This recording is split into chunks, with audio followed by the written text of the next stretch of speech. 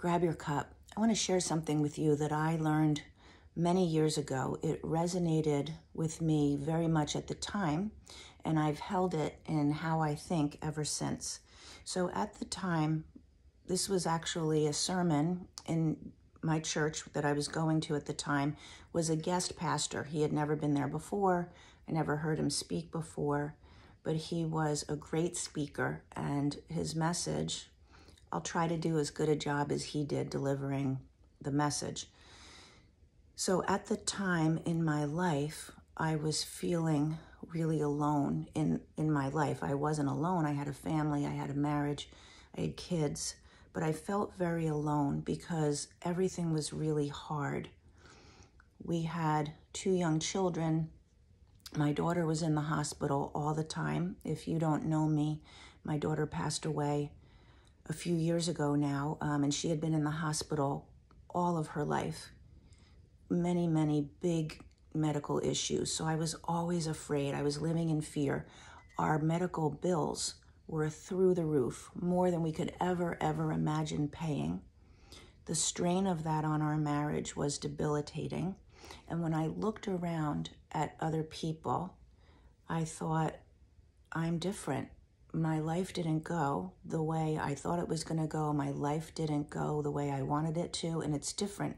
Everybody else, they're living their life. They've got a great marriage. People are doing vacations. People are doing kitchen renovations. People are, putting their kids in different things, and my life isn't that. And I was really in the struggle of that, and feeling so separate.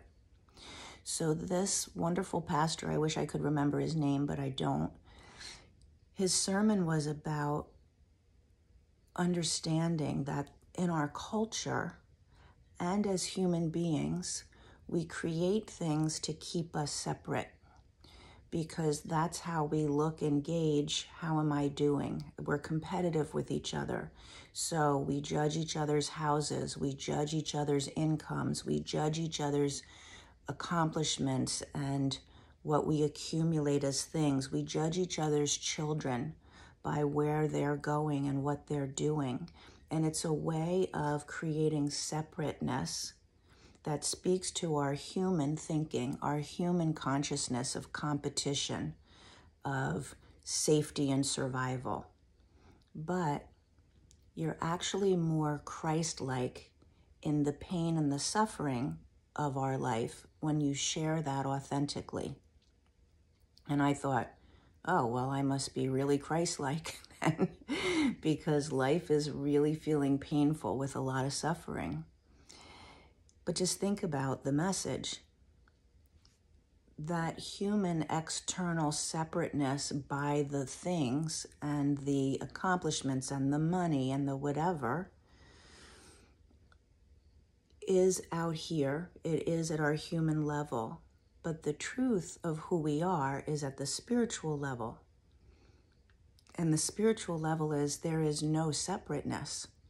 We all were created out of infinite wisdom, infinite love, the infinite field of creatorship. God created each and every one of us.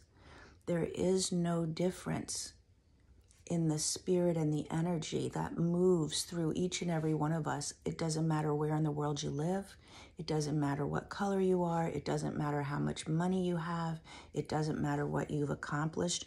All of those things are human constructs that we created in order to feel safe, in order to stake our claim.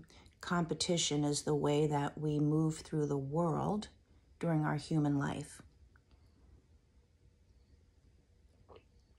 When you authentically share your pain and your struggle, and I know there's people watching this who have struggles and have shame about the struggles. You actually feel shame about what's happened in your life. You would never share things because that external construct says, oh, you didn't measure up. But in sharing the pain of our life is where we really connect. That's where we really get the truth of who we are. That's where we're filled with love again. rather than judgment, resentment, jealousy about what somebody else has or what they've accomplished. When you share the pain and the other person hears it, that's when their heart is turned on. Their heart is turned on because really we all get that. We all get the pain and the struggle of life, and we all can see each other in that painful story. We can't see each other in the accomplishments because it separates us. We can't see each other when you have more than I have, when that house looks bigger than mine, when you live in a country that's doing different things than what my country's doing, when you have a marriage that's working and I didn't. I can't see myself in you. I can't connect because all I see is what keeps us separate. But when we share the pain, you know, any parent anywhere in the world would do anything for their child. And if they have a child that's hurting, there's a parental pain there that we all get. It doesn't matter what culture you grew up in. If you are dealing with health and there's, you know, a fear about the future, every human being gets that. When you share whatever it is that's authentic and painful, you actually create the net around us that is the connection between us. Do you see what I'm saying? You actually strengthen the bonds that are truly why we're here. The accomplishments, not so much. The bonds to walk each other home. We're walking each other home because at some point at the end of the day, we all end up going home. Nobody's getting out of this alive, right? Nobody's going to live forever. We're walking each other home back to that source. So when you share the truth of who you are, you strengthen the bonds like the net around all of us that helps us all move home with an open heart, with connection, with remembering the truth of who we are, that we all came from home base and we're all going back there. That's kind of what he said in the sermon, if I did a good job with it. I hope you see what I mean.